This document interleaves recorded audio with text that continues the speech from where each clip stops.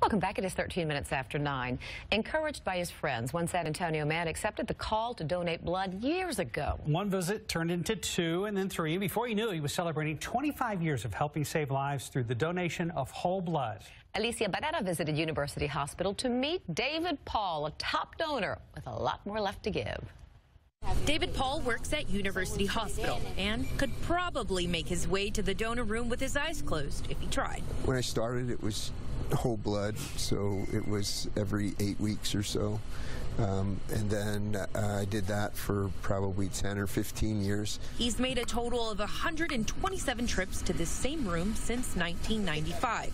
Some friends, some co-workers on the unit that I worked in were going to come down and donate, and I thought it would be a nice opportunity to contribute.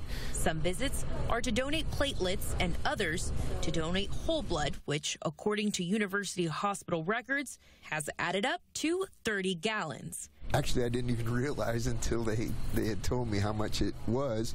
But once you get started and you get a routine with it, then it just flows and it feels good. He says it's a simple yet efficient way to give back.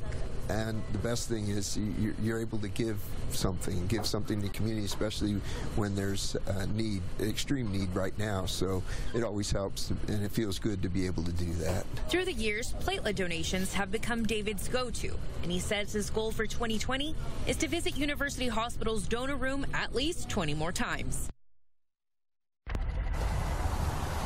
Well, every 2 seconds, someone in the U.S. needs a blood transfusion. And just this year here in South Texas, according to University Health System, the South Texas is experiencing a blood shortage. So that's why it's so important to donate regularly, just as this donor has for the past 25 years. So you can head down here today. I'm at the Southwest Clinic. The address for that is 2121 Southwest 36th Street. And you can also head over to University Hospital. They're open Monday through Friday. So again, today's clinic, today's blood drive is happening until 3 p.m. The other option, you can head over to University Hospital. Their hours vary Monday through Friday, but today they will be open until 7 p.m. Reporting live, Alicia Barrera, KSAT 12 News. Alicia, thank you. So cool to meet David Paul and hear his story. Remarkable story of giving. Very inspirational. Guy has a heart, doesn't he? Sure does. And